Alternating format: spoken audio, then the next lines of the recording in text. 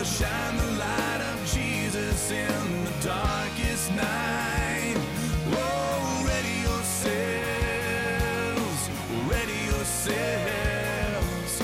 May the powers of darkness tremble as our praises rise. Until the whole world hears, Lord, we are calling out, lifting up your name for all to hear the sound.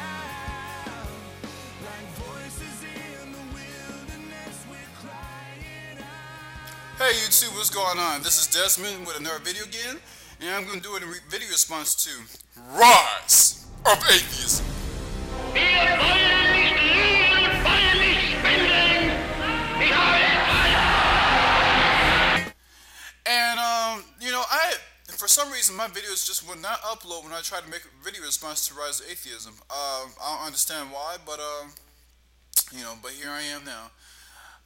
So what I'm going to do now is just try to get through his 7 premises that he gave me, and just show him that he was wrong all about it, and he needs to do more research about the Bible.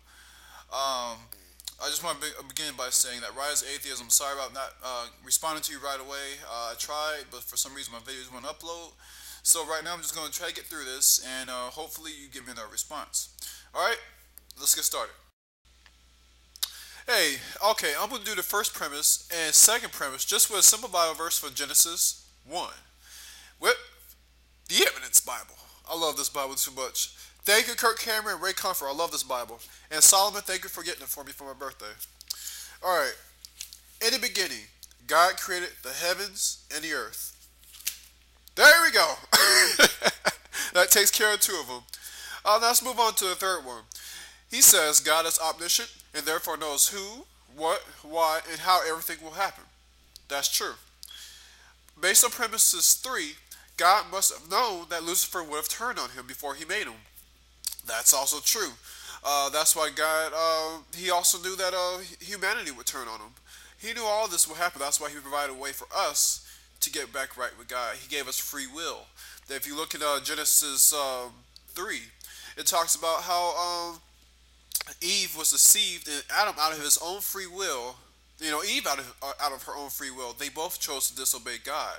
I mean, that's their decision. I mean, God isn't going to make them do anything like that. I mean, God is just going to give them the free choice that they, want. Let's move on to the next premise. That was number 4. So let's move on to number 5. God created Lucifer, therefore God created Lucifer's nature. And this is kind of faulty here, I'll tell you why. God gave Lucifer free will. That means Lucifer can decide to be whatever he wants to be. If he wants to be a jerk, if he wanted to stay with God, if he wanted to be loyal, if he wanted to be rebellious, that was his total decision. So actually his nature totally depended on Lucifer and his decisions. And that said, I mean, it's just like humanity. We choose to do wherever we want. I mean, if you look at the story Adam and Eve, that's a perfect example.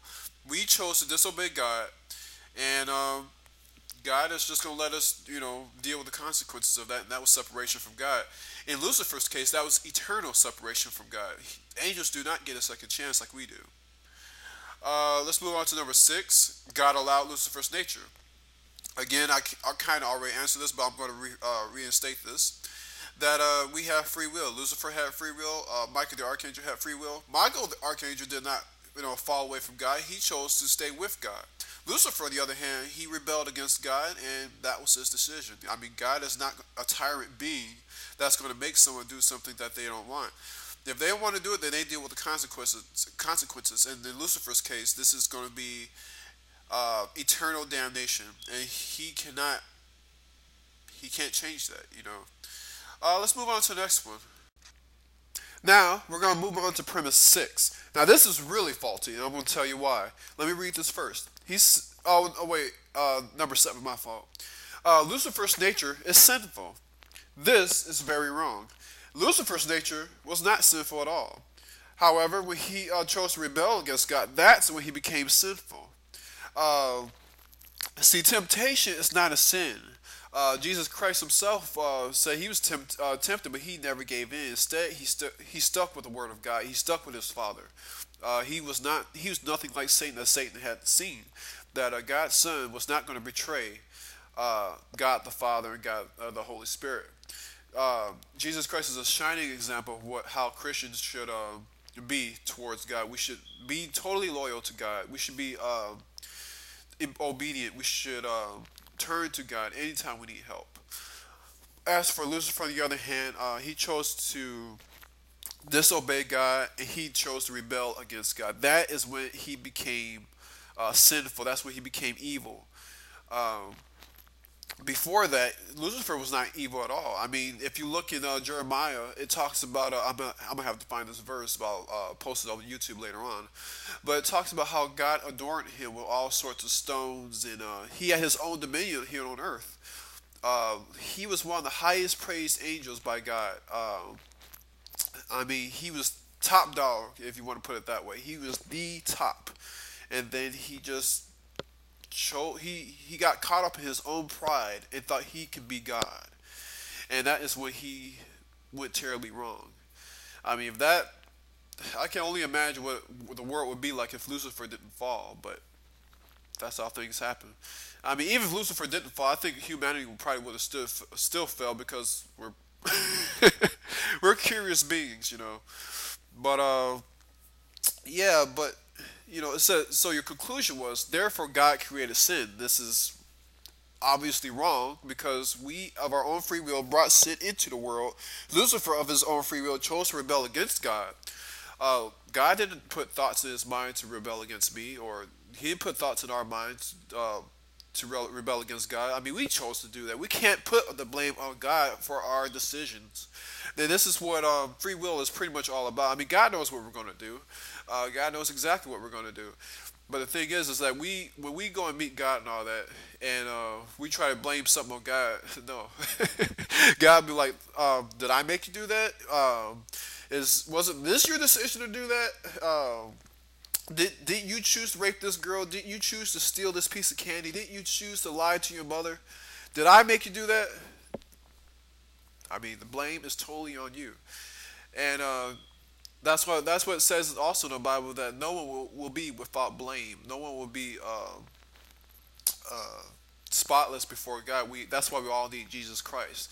And that's why I'm here to tell you, riots of atheism, is that Jesus Christ loved you so much that he died on the cross for you. And if you chose to seek out God, God will manifest himself to you. I'm going to read that verse to you, actually, because I think I still have enough time. It's in John 14. Let me get to that. Take a small intermission. Actually, I'm going to read from John 14:15. John 14:10. I mean, that's just the start of everything, but I'm trying to make this kind of sweet and short. It says, Jesus said, "If you love me, keep my commandments, and I will pray to the Father, and he will give you another comforter, and he may abide with you forever. Even the Spirit of truth, whom the world cannot receive, because it sees him not, neither knows him. But you know him, for he dwells within you, and shall be in you. I will not leave you comfortless. I will come to you. Yet a little while the world will not see me anymore, but you will see me, because I live, and you will also live. At that day you will know that I am in the Father, and you in me, and I in you. He that keeps my commandments and he that has my commandments and keeps them, he it is that loves me. And he that loves me shall be loved of my Father, and I will love him, and I will manifest myself to him." That is the promise that God has given. That if all you have to do, come to God, repent of your sins, and then also all you have to do is just believe in Christ, and he will manifest himself to you. That is a given promise, and that's the promise that I've seen. That's a promise that so many Christians have seen, and that's why we continue to press on about Christianity, saying this is the only way, this is the only truth, this is the only life, because Jesus Christ has proven that to us, and we just want to share that with so many people.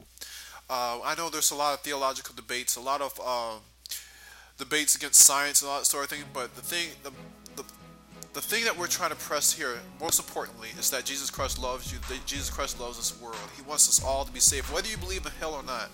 That is irrelevant. That is irrelevant up until you get to know Christ yourself. Then you will know that hell is real, you know that heaven's real, you know God is real, everything that God has ever said is real. And then once you know that, you'll also be out here witnessing, telling people the truth, because we do not want to see people out here go to hell blindly. Instead, we want to give them the truth. If they chose to go to hell, then that's their decision. There is no one to blame for that except themselves. So, I'm going to end this video by saying, peace out, YouTube.